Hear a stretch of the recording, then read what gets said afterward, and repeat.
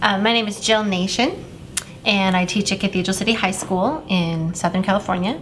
I've been teaching high school for about 22 years. I teach biology and environmental science.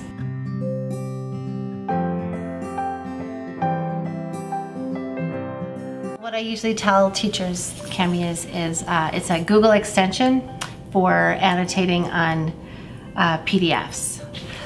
I think I started using Cami last school year, so it's been about a year and a half. I wasn't really using anything. I would just be frustrated and make a lot of photocopies if I found something that was a PDF that I liked.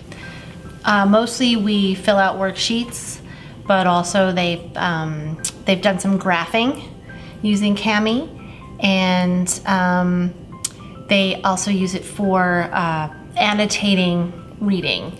So if we have a good news article about something happening in environmental science at the time, then they can read it and annotate it and save it to their Google Drive. We use Cami probably, I would say, 4 to 5 times a month minimum. A lot of times that will depend on how complicated the work is they're doing.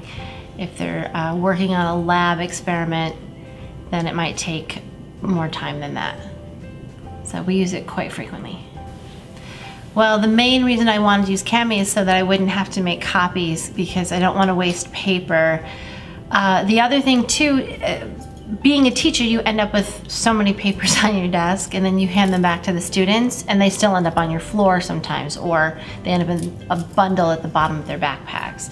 So having those digital copies on their Google Drives, they can keep them forever, and they can pull them up anytime they need to. So if a month from now we need to revisit photosynthesis, I can say pull out your assignment on photosynthesis, and they can pull out the assignment they were doing today in class. I find Cami is very easy to teach to other people. It's very user-friendly, and I think it's very kid-friendly. You know, the icons for each of the tools are very easy to understand. They are lots of bright colors that they can choose from. They like that they can choose how big the font will be, how thick the lines will be. So they're engaged immediately because they want to play with it. So when they're playing with Cami, they're learning how to use it. So it's very easy. But there really aren't any real problems with it. I think some of the frustrations come mostly from our equipment. Like our trackpads are getting a little worn out, but I don't really have any issues using Cami. It's very easy to use, and it does exactly what I need it to do. Well, I think the best thing, the thing that it's improved the best is that they are able to be a little more in control of their own note-taking. The students really enjoy using the Chromebooks in class, so to be able to give them something they would normally have to do on paper that would seem so boring and mundane seems more exciting because they're using it on the Chromebooks.